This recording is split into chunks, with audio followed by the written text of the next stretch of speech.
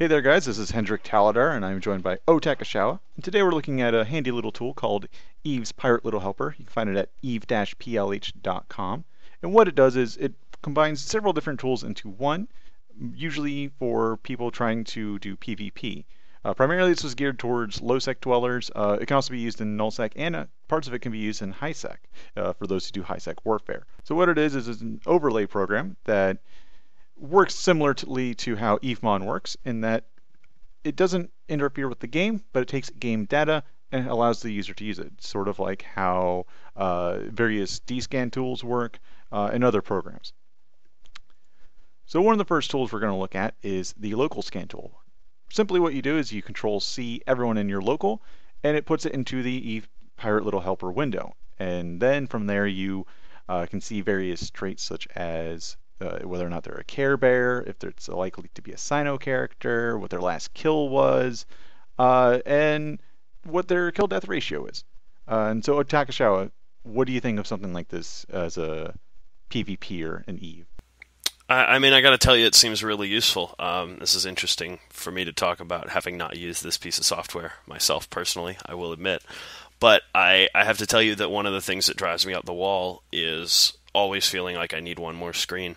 I sit and I use 3 monitors, and if I'm running multiple PvP characters, and I'm in IRC or Jabber or whatever, having to have a whole separate area available for a DScan tool or a local analyzer or whatever could get annoying.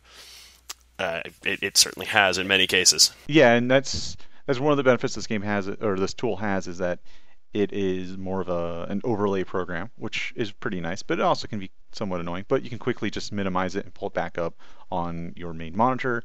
And so if you go into the settings, you can do different things, such as select coalition standings. You can pull API data from your API key that you put in to eliminate blues that you're friendly with. You can also determine what type of faction warfare pilots you want to see in local, on the local poll, and some other things such as blue members or whether or not a member is in a coalition or not. You can also pull data from EveKill and ZKill. That's how you determine whether or not they're Sino characters or ECM characters. One of the things you mentioned earlier is the minimizability. That's one of the things that I actually really like in looking at this tool, and I'm actually playing with it on one of my clients right now, is that I can move it around and I can chuck it wherever I want, and it doesn't take out screen space. In the Eve client is already at such a premium, even on larger screen sizes. It just is incredibly crippling when there just isn't enough room.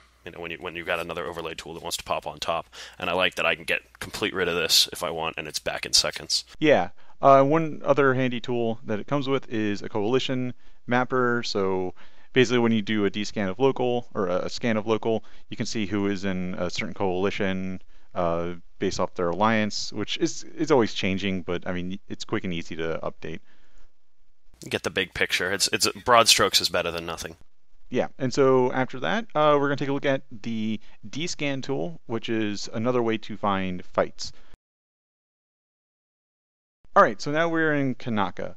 And what we're going to do here is we're going to hunt down some ships, or try to hunt down some ships. So what you do is you open up your directional scan tool, you hit Control-C, you then go on to pull all the relevant ships into your DScan locator. And what's also really nice is it doesn't just hunt down on what moons and custom offices the character's on, it can also hunt down what sites they're in. So with this DScan tool, I mean, a lot of players, a lot of PvPers have spent a lot of time and a lot of effort getting good at DScan and good at narrowing in on what they want really quickly. They know the ranges, they know the angles. How does this tool supplement for someone who's a bit more experienced? How could this tool help a pilot like me?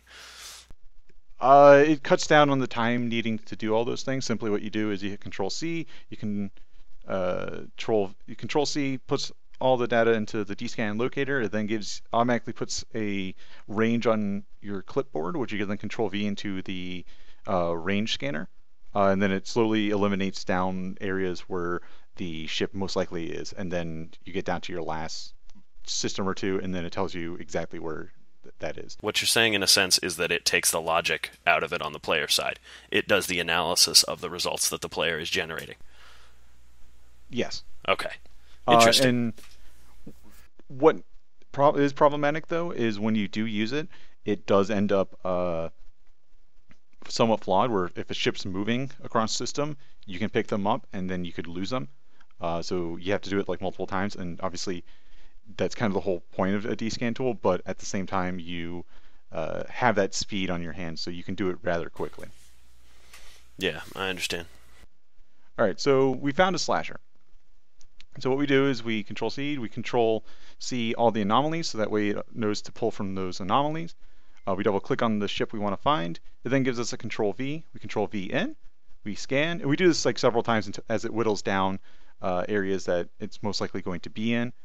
So after a while, you start to see that, hey, there's a lot more anomalies than customs offices or planets, so that's a good sign for us. So now we see it is down to just 2 anomalies, and now we found our final anomaly. And so what we do is we hop over to the probe scanner, find the anomaly, and warp to them, and then we land right on top of them, and we can either shoot them, tackle them, whatever. In this case, as I mentioned, if the ship's moving, we won't actually experience or actually get on top of them, because it is susceptible to being messed with if a ship is moving across the system. And in this particular case with this slasher that we're hunting down, it does that. So that's a fault on the program, but it's not a huge problem overall. It seems it relies quite heavily on the use of 360 degree, at least initially, and on not moving the direction of the camera if you're using a narrower degree scan. Is that correct? Yeah. So what it is, rather than a precise D-scan tool, is it's a directional tool. It's a precise range finder. More accurately, it figures out what range that ship is most likely to be at, and then just guesses at which celestials are at that range and guesses from that accordingly. Yeah. So then the next tool we're looking at is the POS Mapper. Now we're in Onamon, and we're at the sun, and we're going to hunt down POSes. It's a very similar process to the ship scanner. All you do is you open up the directional scanner, and there's a little option for a POS Mapper. And usually you can use this for like high-sec warfare, POS bashing and low-sec, null-sec, that sort of stuff. So what you do is you just open up the POS Mapper, you do a D-scan, make sure your overview settings aren't selected. It's a very important thing. Do a maximum D-scan range, Control C. It tells you we found 20 POSes in range of your D-scan. So then you just keep doing the Control V, scan, Control C, Control V, scan, Control C, until you start to pull up POSes, and we'll start to see a couple that get pulled up in a second or two. And this is really useful, again, for people who do high-sec warfare or are hunting down POSes. Now, what you see now is specifically what moon and what planet that POS is at, the type of POS it is, if it's offline, the name of it, and your last scan. Now, what's also important to note is the hashtag lootable. That's if there's lootable modules on, like a research facility, a moon goof facilities, that sort of thing. The POS we find here isn't online, and it doesn't have any lootables, but we're still going to go to it. So we know it's at Planet 5, Moon 10, and it's a medium tower, and its name is Kopek O Lachuz. So we're going to warp to Planet 5, Moon 10 in a second, and make sure that it is actually accurate. That's clever, actually. One of the things that's driven me up the wall for years in surveying POSes is having to sort of deal with rotating the camera around and incrementing your directional scanner slightly higher and all that shit just to try to narrow it down. So taking out what is not really a skill thing, it's just rote repetition.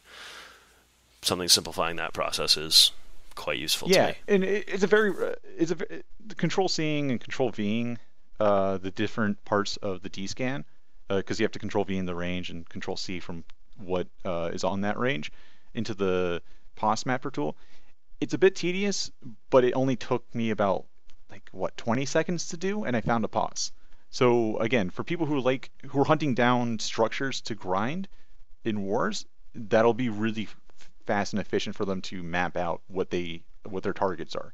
And so for guys like Pandemic Legion, CFC, N3, this can be a really useful tool. Now, there's probably other tools out there that they already use, but this is still something in the arsenal that they could pull out and use. Can it find iHubs? Because iHubs not being globally viewable is the most annoying thing in the world. As far as I know, iHubs are not scannable.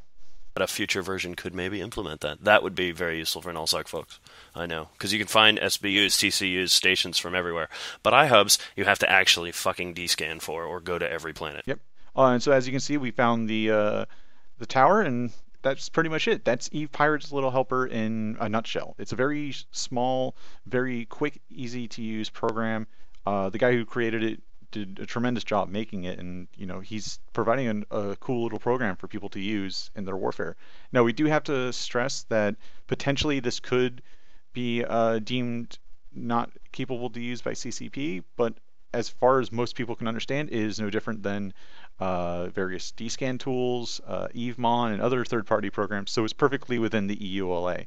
But you always want to keep up to date with what CCP says on these sort of things before actively using it. But for right now, at least, it is perfectly acceptable to use.